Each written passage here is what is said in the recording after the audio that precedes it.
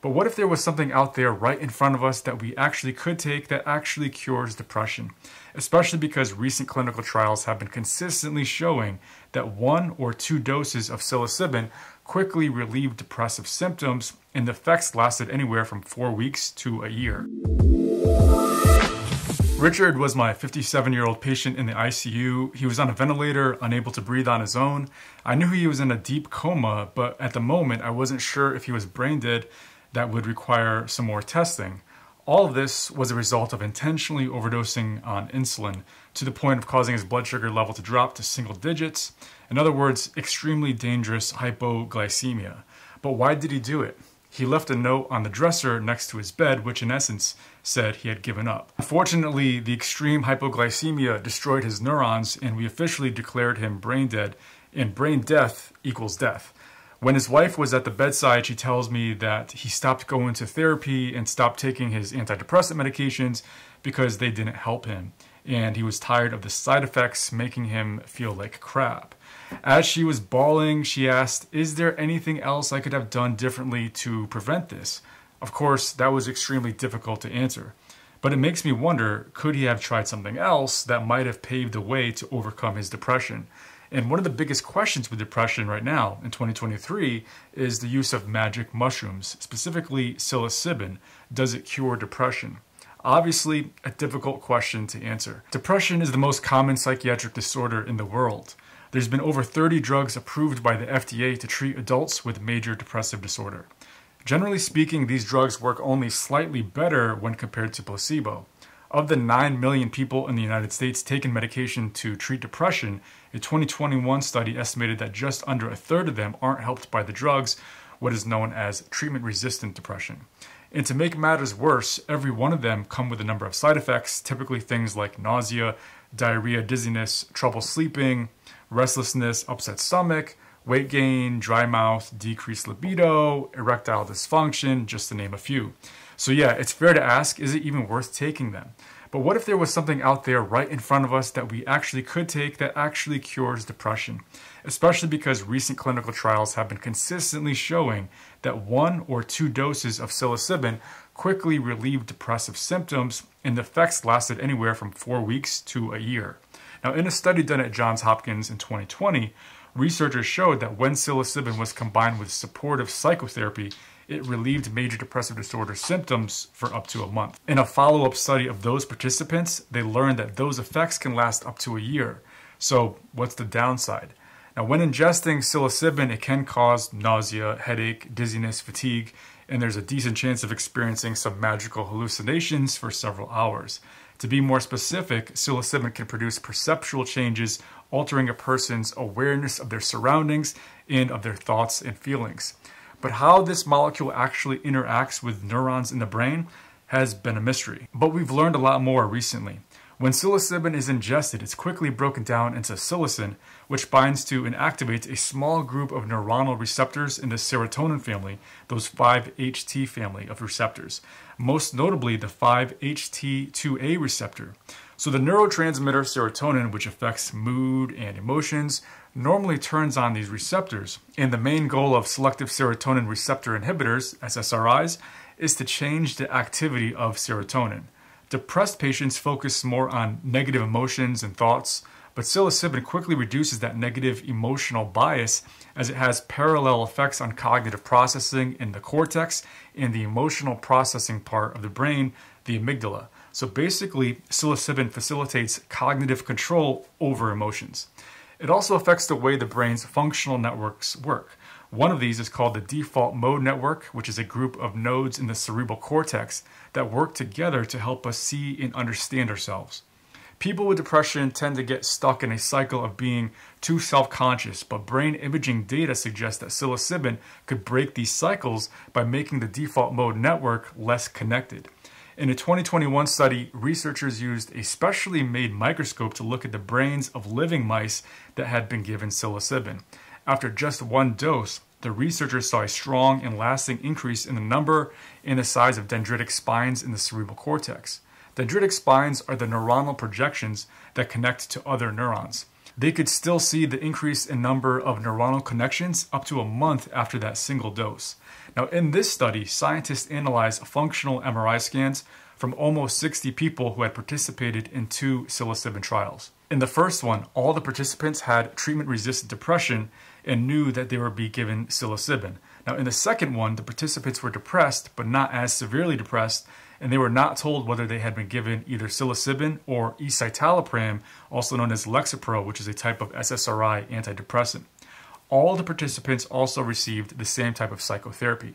The functional MRI brain scans, which were done before and after treatment, showed that the psilocybin treatment decreased connections between brain areas that are tightly connected in depression, such as the default mode network and the executive network, and it increased connections to other parts of the brain that were not well connected before. People who took part in the trial were also less afraid of their feelings, and their mental abilities improved. Changes in their brains were linked to the fact that their depressive symptoms got better, and these changes lasted for up to 3 weeks after they received the second dose of psilocybin.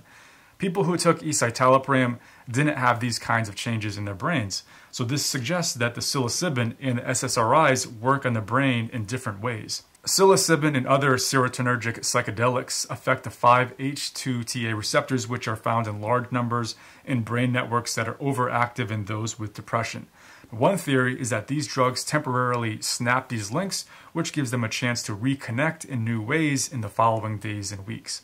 Another way of thinking about the depressed brain is that there's these rigid thought patterns that impact well-being, and some scientists call this the depressed landscape, with deep wells that make it difficult for patients to move in between these different thoughts and perspectives. Psilocybin therapy is thought to flatten the brain's landscape and open up this rigidity of the depressed brain to allow new thoughts, insights, and perspectives to emerge. Post-treatment, a flatter landscape makes it easier for patients to experience healthier flexibility and diversity in their thought patterns. So there's the background and the context for psilocybin. And then in 2022 came the study in the New England Journal of Medicine, which looked at the single-dose psilocybin therapy that was given along with psychotherapy for the treatment of resistant depression. This was the most rigorous and well-powered phase 2 clinical trial among these studies. Those with treatment-resistant major depressive episodes, they were randomly assigned to receive one of 3 psilocybin doses. One was the biggest dose of 25 milligrams, then there was the middle dose of 10 milligrams, and finally the control group, which was just 1 milligram of psilocybin. The level of depression severity for each participant was assessed the day before treatment using a psychological scale that's widely used by clinicians. Counselors who were trained to offer psychological support were present during the psychedelic trips, which lasted around 6 to 8 hours. Participants had 2 psychotherapy sessions in the first week of taking that psilocybin. So the highest dose of 25 milligrams, but not the intermediate dose of 10 milligrams, led to significantly lower levels of depressive symptoms after 3 weeks compared to the lowest dose of that 1 milligram control. Essentially, if you were in that 25 milligram group, you were 3 times more likely to respond compared to the control group, and it was a fast response. The maximum effect was seen the day after receiving it, which contrasts with standard antidepressants, which usually take several weeks to achieve that maximum effect. The effects did start to wear off by 3 months though, so does that mean that you have to take psilocybin once every 3 months for treatment-resistant depression? That's too soon to know right now. Another important point is that when people have treatment-resistant depression, they're at high risk of physical illness, disability, hospitalization, and potential for suicide. So when you wean them off their antidepressant medications, which was necessary to do for the purposes of this study, the risk of suicide does go up. For the specifics of this study, participants had to be off their antidepressant treatment during the first 3 weeks after taking the psilocybin, although these medications could be restarted at any time during the trial if it was deemed clinically necessary by a doctor. There was also a significant problem with the study that should not be overlooked, in that there were uneven number of severely depressed patients in each group, with significantly fewer severely depressed people in the 25 milligram dose group. Headache, nausea, fatigue, dizziness occurred in almost 80% of the patients in this study, which occurred at all 3 dosage levels, which wasn't all that surprising because that's what magic mushrooms are known to do. There were a few people in all groups who experienced suicidal thoughts or injured themselves over the 3-month follow-up period. And it's hard to draw any conclusions on this because, for one, the numbers were so small, but also because the participants stopped taking their antidepressant medication. So while this study's results were promising, it by itself wasn't enough to definitively tell us how effective this treatment is. we need more studies to sort that out. So how often does taking mushrooms lead to someone having a bad trip? In an online survey of psilocybin mushroom users, 4 out of 10 people rated it as among the most challenging experiences of their lifetimes, putting themselves or others at risk of physical harm or manifesting physically aggressive or violent behavior, receiving medical help, and seeking treatment for psychological symptoms. But with that said, most actually endorse the experience. So fast forward to 2023, and based on this new double-blind randomized controlled trial of 52 people, the study suggests that a single moderate dose of psilocybin significantly reduced depressive symptoms compared to placebo for at least 2 weeks. Also, there is no serious adverse events reported. It's the first time that a clinical trial of a hallucinogen has reached phase 3, which is one of the last steps needed before an experimental drug can be sent to the FDA for approval. The study is being done by the Compass Pathways, a pharmaceutical company in the UK that studies psilocybin, and it should be done by the middle of 2025. In the upcoming phase 3 trial, all the bad things that happen will be looked at very closely. There's going to be 3 parts to the project. One will compare the 25 milligram dose directly to a sugar pill, something like niacin. Another study will be just like phase 2, comparing doses of 1, 10, and 25 milligrams, but the second dose will be given 3 weeks later. Psilocybin is also being studied for other difficult to treat mental health conditions, things like PTSD, OCD, anorexia nervosa, as well as alcoholism. Thanks for watching this video. If you learned something in this video, you might want to check out this video right here. It's about how my patient fixed her depression.